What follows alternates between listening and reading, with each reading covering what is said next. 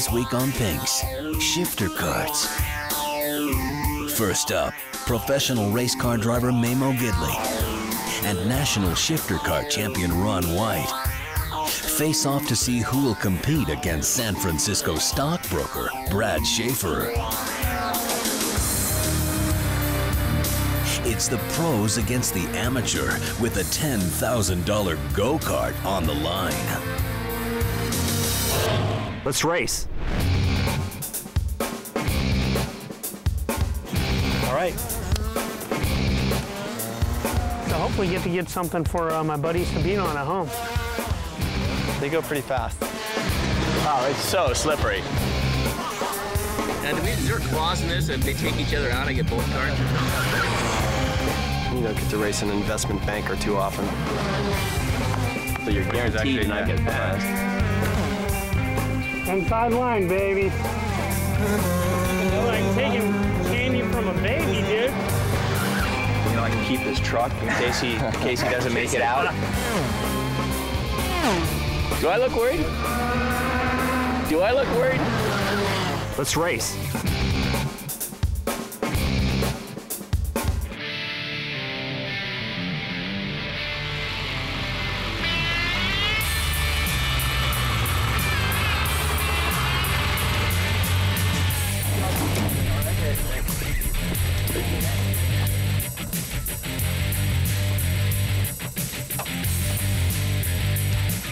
Yeah, this is a 125cc. It's called an ICC motor. It's an Italian motor. TM is the manufacturer, and revs to about 15,000 RPM.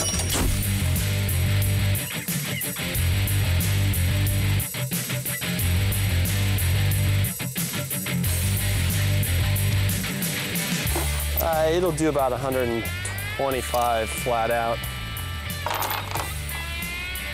They go pretty fast.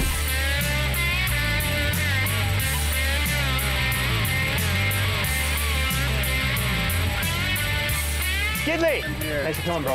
You bet. Nice to see you. Hey, listen, Ron's coming. He'll be coming shortly, and then we'll get you guys going to see who's going to take on Shaffer. Excellent.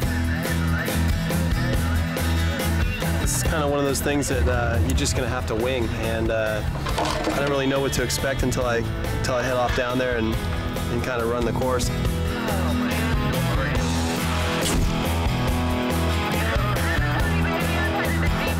Welcome to Sacramento.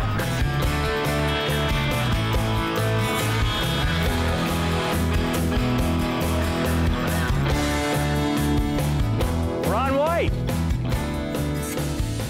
Listen, you gotta get jumping. Shaffer already showed up. Brad's the guy that you're gonna be competing against, and he's starting to get set up. But I need you and Memo to race. Figure out what your race is gonna be.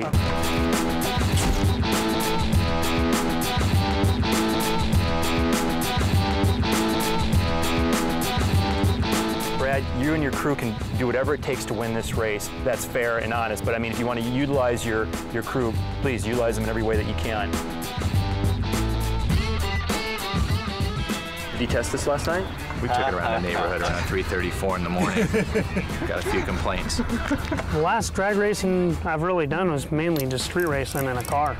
Never on my 125 or anything like that for a kart, so it's definitely, it's a lot different. Can you get that form where, you know, I can keep this truck in case he doesn't make it out? I get the pink slip for that. You know what I'm saying? You don't get to race an investment banker too often, so he's not really a racer. He hasn't really put in his time. I'm sure he was, checking the stock market this morning before he came up here, whereas, I was loading my stuff in the truck. So it should make it pretty interesting because you're going to have a lot more variables, which makes it a lot more fair because the surface of the track, we don't know what it's like, so what kind of tires you should run, how wide or narrow the back should be, what the gearing should be. It's a little bit different. He comes from a different background, and it's nice to send him home with a little bit less money in his pocket, I guess. I've never raced down a straight line like that. Normally it's on a racetrack where you have a variety of turns. The longest straightaway of any track I've ever been on is about 800 feet. Quarter mile is 1,320 feet. So hopefully get something for my buddies to beat on at home. Get to take it out and jump it or whatever we want to do with the kart. Well, this should be good.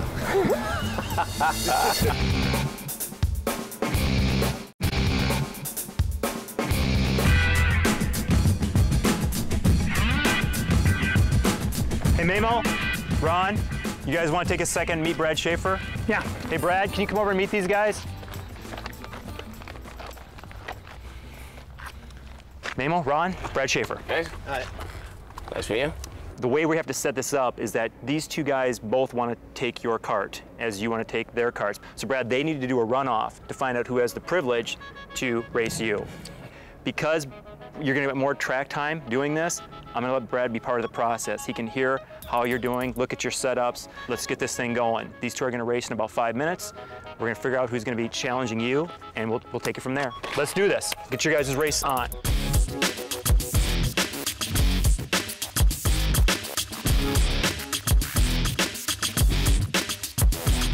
John, did you want to maybe demonstrate what the Vega White would have done in terms of the compound of the tire? These Vega Whites are a much stickier tire, and so, you know, you'll get a lot quicker out at the start. And when you stop and you turn around, you'll be able to get a lot more traction on it, too. So I think we're just going to use these, but that's what we were talking about last night.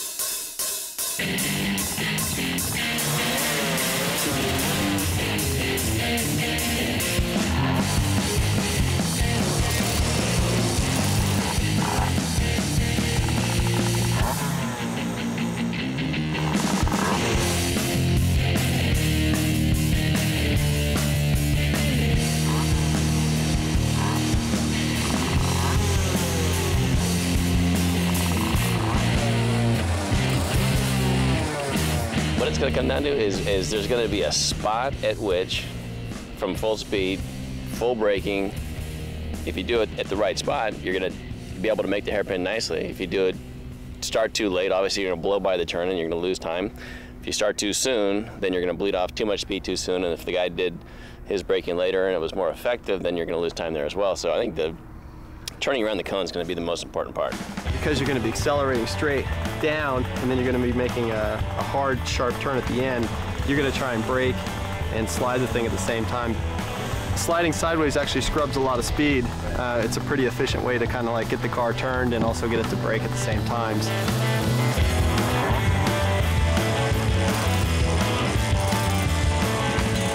I think this thing's going to look good in my garage. I like this one. I think I'll take the CRG.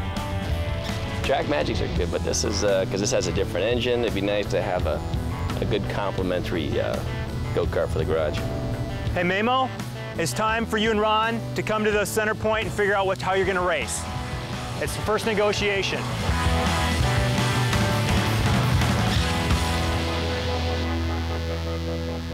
As you guys know, with all our events, the racers decide how far they go. You guys are going to tell me how far you start, where you're going to finish. How do you want to do it? Well, I want to start all the way down at the finish line on the quarter mile, come down and flip a U-turn here and go back. It'd be better if we run just straight up, side by side, drag down, just like an actual real race. Let's do it. Let's race. All right. All right.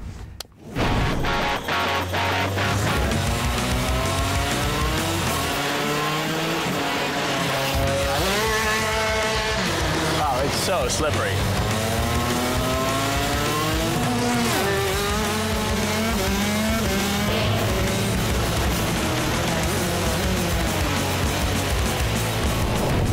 Well, I'm going to modify my braking zone.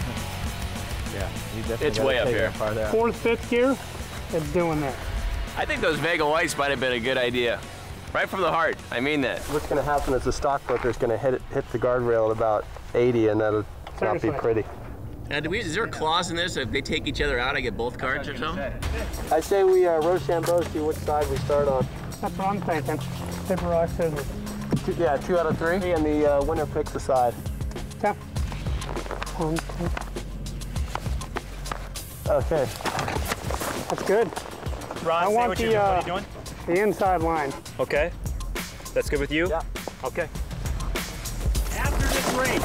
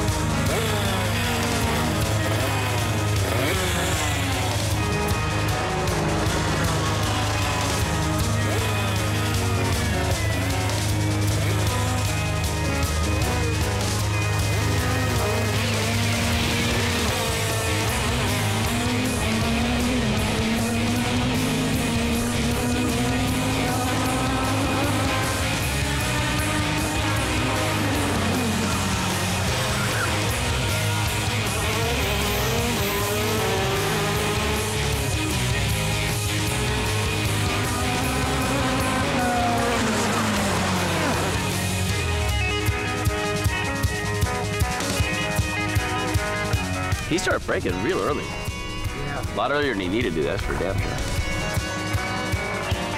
But you know what he did, which is smart, he broke real early, took the inside. Right. He's not going to go by him. Right. And so you're guaranteed to not get past.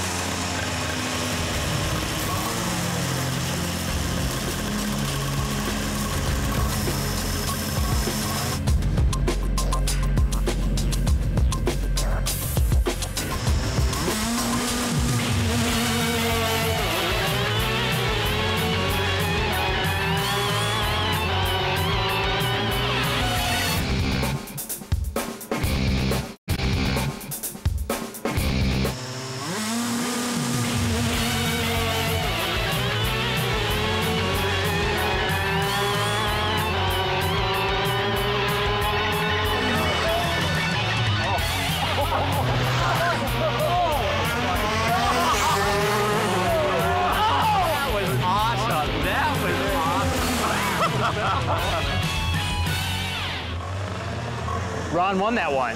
The problem was Memo overshot it. Congratulations, man. Good job. Great race. Thanks.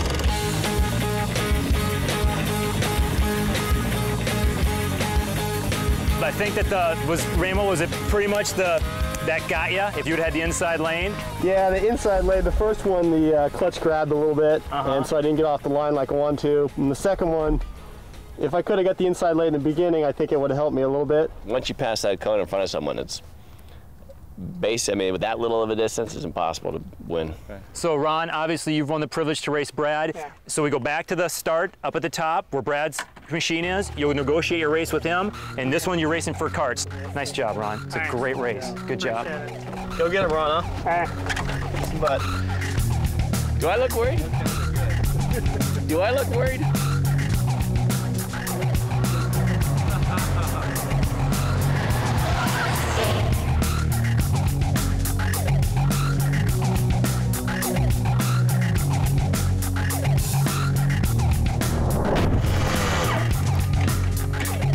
Question. How come you got the inside both times? Paper, rock, scissors. Both times? So basically, we get Rochambeau for what lane you want. Flip a coin. I'll take the inside if that's cool. Paper, rock, scissors. Matter of coin. Coin. And I want to lengthen it. All right, with you. You see that light patch past it? Okay. To that. Not a problem. This is the real deal. Obviously, Brad, you witnessed the fact that Ron won the race, so now it's up to you guys. It can be a brand new race, it's a brand new start, it's a brand new negotiation. Brad will get 1, if not 2, practice runs, just because you've been on the track more. So, what's the race gonna be? What have you decided on? I want to see that light spot, the next light spot. Yeah. Move it to there. That's fair? Yes. You're gonna rock, scissors, paper or you're gonna coin toss. Is the coin toss agreeable to you? Yes. Okay, so what's gonna happen at this point is Brad's gonna get his gear on. Ron, you'll go make whatever changes you want to make to your car. Yeah. We will meet back in there and we will be racing within 5 minutes. Okay, good. Brad, let's get it on, boys. Okay, we start in 5 minutes. I just want to fix this thing. Okay, well, give me the inside lane. You know, what kind of competitor is that? Let's see how your luck's going. Heads or tails? Okay, Brad, you gotta call it. Brad? Heads. Tails. All right, good. Way to get all the bad ones out. All right, one more. Heads or tails? Heads. Tails, good. All right, we're set. I'm thinking I really, really hope I get that inside lane right now.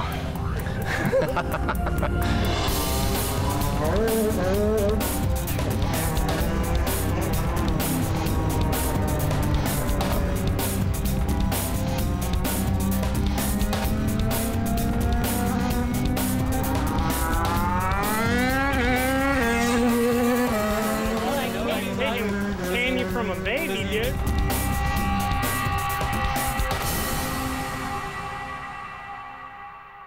At this point, I want Brad, you can have 1 or 2 practice runs. Good. One's fine. 1, that's it. After his practice run, he'll come back and that's where we're gonna do it. And then whoever wins that, then you say which position you want, you guys rearrange, and I start you. Brad, after the first race, give me a thumbs up, I do another coin toss and we roll, okay?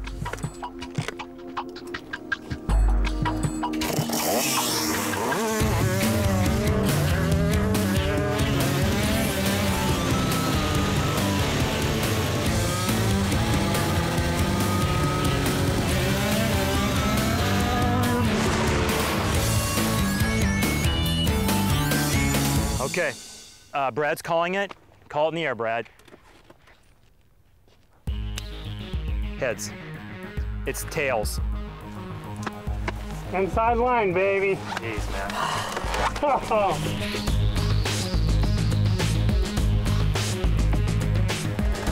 You'll be directly across from each other. That's the finish line.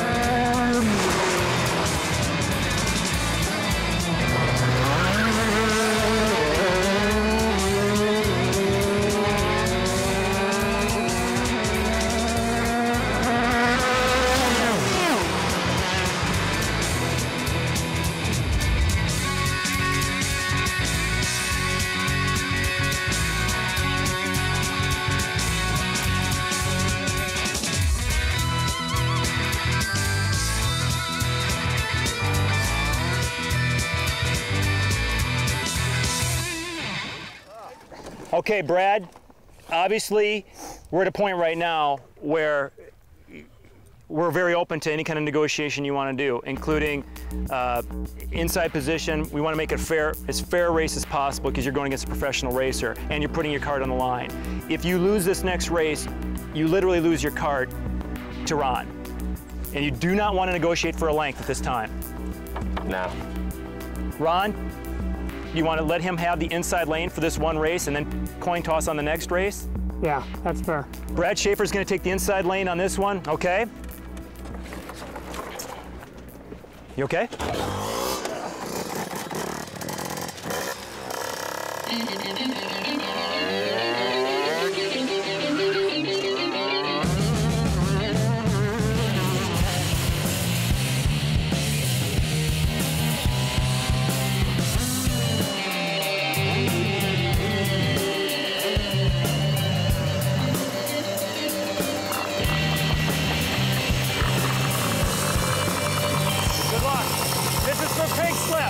This is for slips.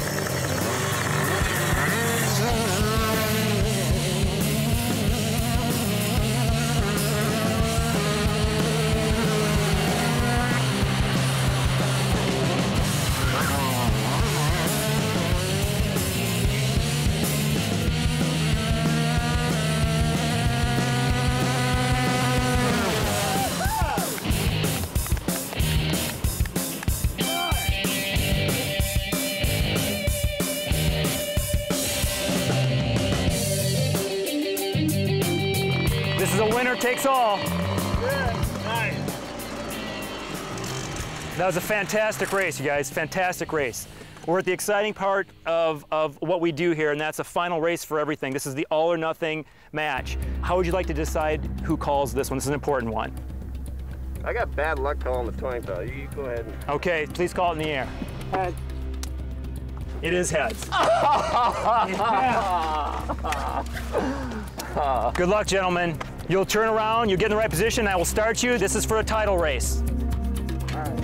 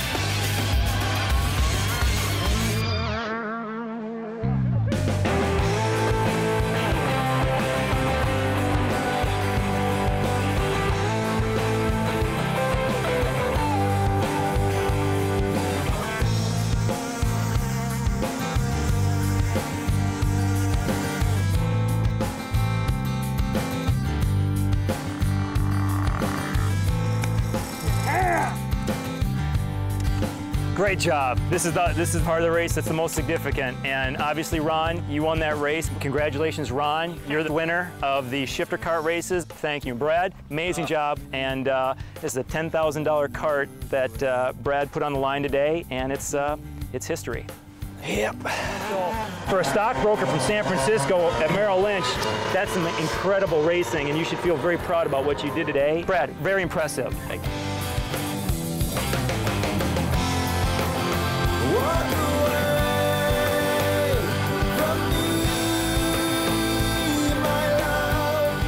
Good day. Man, rock and roll. Yeah.